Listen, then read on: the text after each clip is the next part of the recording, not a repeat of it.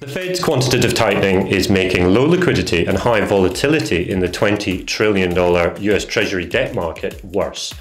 It has moved from being the largest marginal buyer, around 40% of the market, to a net seller.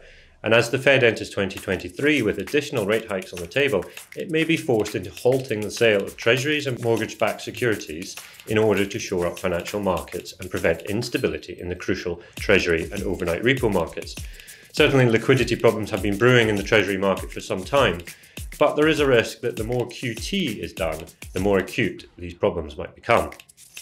The Federal Reserve raised alarm bells last year, warning in its financial stability report of the systemic issues posed by declining liquidity.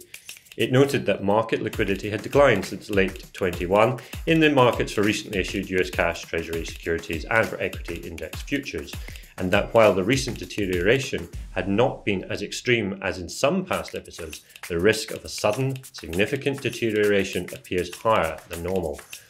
However, the Fed will be reluctant to stop QT, since a large chunk of the $5 trillion pandemic QE is responsible for today's inflation. You must accept that shrinking the balance sheet is an important tool alongside rate hikes to curb inflation. And this goes to the heart of the dilemma facing the Fed next year. You press on with QT until something breaks, or you back off and inflation persists for longer.